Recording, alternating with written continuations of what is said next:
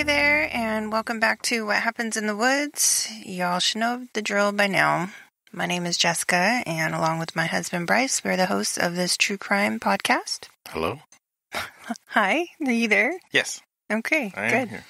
After about an hour of technical difficulties, we're sorry if you hear any popping. We couldn't figure it out. It's frustrating. So, Yeah, Apple. I don't know what is going on, but we're not happy about it. The pains of a podcast. Yeah. We're learning. We are, yeah. I mean, I know you want your Roadcaster. Roadcaster. Just hit record. Sorry. It's a little expensive. Okay. Well. You're used to disappointment by now, right? Yes. Okay. Well, we hope everybody is doing good, not going too crazy, and Hope you're staying home and staying safe. Yeah, we just hope everybody's safe, and yeah. Again, be kind. So I just kind of wanted to first say a little thank you to a podcast that we recently did, like a little collab with. We kind of mentioned that on our last episode at the end.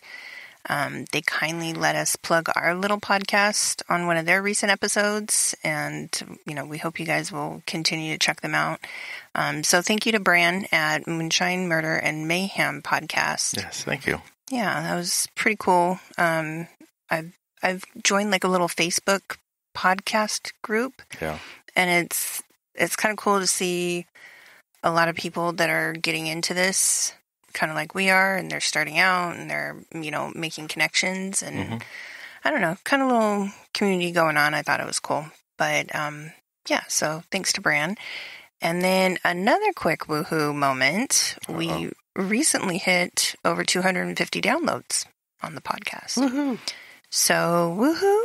We, I just want us to continue to grow, but, thanks for the support, for listening. And spreading the word. Yes. I mean, there are countries that I don't know how they're getting us. Like, I don't know how they're finding us, but there are countries all over the world that we're seeing on our stats of people that are finding us and listening to the podcast. So it's pretty amazing. We're worldwide. We are worldwide, except we haven't hit South America. It's all right. I mean, that's fine, yeah. But I don't know. Maybe it's because of language. I don't know.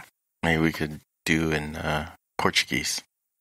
I would If anyone love. wants to translate this podcast into Portuguese, feel free to hit Jess up. Yeah, comment on something and let us know if you can do that. whathappensinthewoods.com.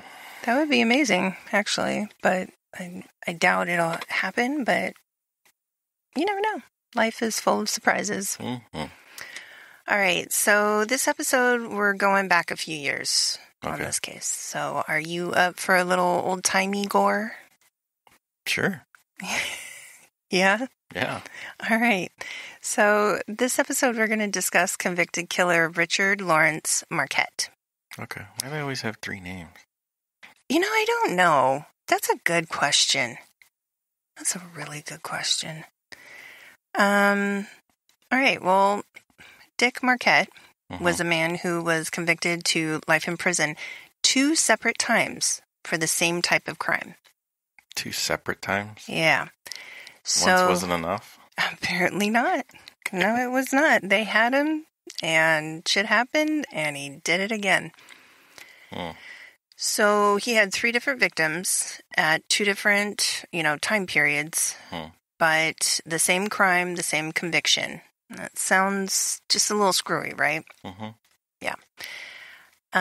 So not much is known about Richard's early years. I was searching, I was looking everywhere I could about his childhood, about his life, growing up before the murders. There's just not much out there. So, media being what it is, now, of course, we're in everybody's business. Yeah. Back in the, 60s-ish, we weren't. You just didn't need to know about that. You didn't go look in the library at the microfiche? If the libraries were open right now to look at microfiche, I for sure would have been there. I just wanted to say microfiche. Microfiche. Microfiche. Yeah, that would have been, I would have loved that, actually. Yeah. If there's a time that I can go and do that for this podcast, sign me up. Okay. I will do it. Sounds a little boring, but okay. Well, that's why I do it. Oh. All right. So what I did find out was that he was born in Portland, Oregon on December 12th, 1934. Mm-hmm. He was a high school dropout. And information that I found states that he was also an Army veteran. I didn't know that you could be a high school dropout and go into the military. Just like, social media now, it probably wasn't as prevalent back then. Or even like records, Yeah. You could probably get away with saying whatever you wanted. There is really no way to check. That's true. You're right. Yeah. So when he was 21. The other thing too is they're probably a little more relaxed. A little more laxed on the standards back then. Well, I mean, it might have been because he was drafted. They might not have. Oh yeah, then definitely they didn't care. They just needed bodies. This would have been right around the time of. It was after World War II, but it would have been maybe around the time of the Korean War or the Cuban Missile Crisis. Sure. And those were in the 50s, right? Mm-hmm. Yeah. Yeah. So there isn't much information on like an early criminal career either. When he was 21, there was an arrest made in 1956 for attempted rape, but the victim never pressed charges, so of course nothing happened. Where was this at? Oregon. Nope. And then in 1957, he used a bag full of wrenches to beat the shit out of a gas station worker in Portland in an attempt to rob it. So he didn't kill anybody. I don't think he made off with anything. They did find him. Mm-hmm. He was arrested. He pled guilty. And he served 12 months out of an 18-month sentence for the crime. So apparently he was a model prisoner and he was released early for good behavior. How long was that sentence? 18 months. Oh, wow. And he served a year of it for beating the crap out of a guy with a bag full of wrenches. A bag full of spanners. Yeah. Sure.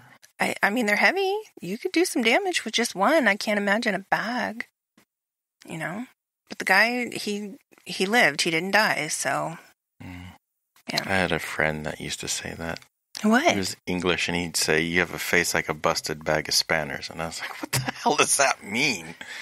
Anyway, just when you said that he beat him with a bag full of wrenches, it's the same thing. I was like, okay. I guess it must be an English thing. Forgive me. I'm not trying to make fun. To my American brain, it didn't make sense. Why wouldn't you just say, guy's ugly? It just seems like a mouthful to say somebody doesn't look very pleasant. I don't. You're an ugly SOB. Yeah, well, I guess. The English, they have local quirky slang. little things. Yeah. Like Bob's your uncle. I don't have an uncle.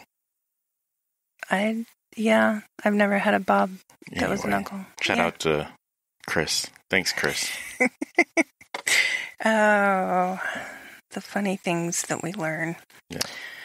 So he gets out, early on good behavior. Mm-hmm. He makes his way back to Portland, and from there we move forward about 3 years to where his crimes really get sick.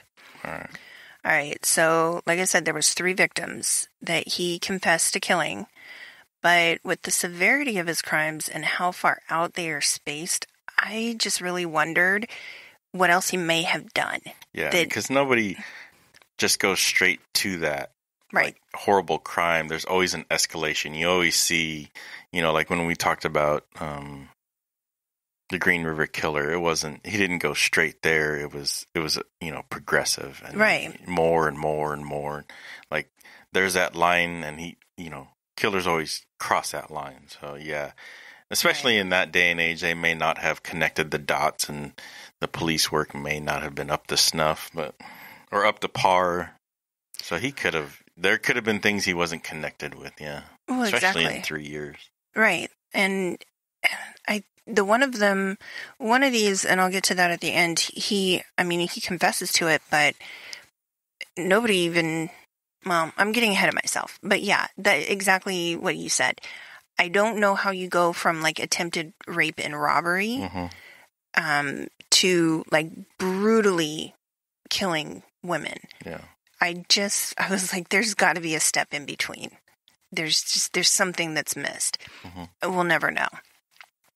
All right. So the first victim was 23-year-old Joan Cottle, and she was married. She had 2 children. In June of 1961, she's reported missing by her husband when she doesn't come home. She had gone out shopping. This poor guy is I can't. So she supposedly went out shopping for Father's Day for a present. He's looked at pretty thoroughly as the main suspect of her disappearance, but there's no evidence. The husband or? The husband. Okay. He states, again, she went out Father's Day shopping for him, and she just never showed up at home. He is really no help. He doesn't know much about her daily habits, and he can't even really give any personal identifying distinctions of her. So, Jeez. Yeah. So, a few days later, I mean, they suspect it's him. They don't have any evidence at all, period, so they can't charge him with anything. He's just kind of this poor schmuck. A few days later, they get a phone call, police do, from a local woman who tells them her dog brought her home a severed human foot wrapped in a paper bag. Awesome. Can you imagine making that phone call? Or can you imagine getting that paper bag? Right. Like, hey, Skosko, what do you got there? Right. What the hell is this? Right. We No. have a little Yorkie. His name is Roscoe, and something he would do. I mean, he would love to bring us home anything that we thought would be interesting. I just imagine him, padding up to you and be like, "Here, Dad." Mm. Yeah. It's. I laugh, but I mean, honestly, it's horrifying. Yeah. All right. So she calls the police. They show up. They find that the foot is completely drained of all fluids. There is no blood. While they're there, the dog brings in a severed hand. While the police are there? Yeah. Oh, okay. So same thing. It's completely drained of blood. There's no blood. A search of the area brings them to a box with some more body parts propped up alongside somebody's garage nearby. Okay. Right. So I'm gonna pause. It's funny because these detectives suck so bad. A dog had to do their job. Well, it was just, I mean, they're there questioning her, and then the dog is just like, "Well, here you go. I brought you the one. Yeah. It's a big hit. Let me go find another." I don't know that it sucks that they weren't doing their job, but it just kind of was like, I don't know. It's serendipitous, I guess. So here's where I want to pause for a sec. I don't know how you drain a body part of its blood. Like, the amount of time that it would take to drain different body parts, wouldn't you think that would be a process? I'm not well versed in this. I know. I'm not going to speak on that. I don't understand it. I want desperately to know how the hell that happens. I want to know so badly.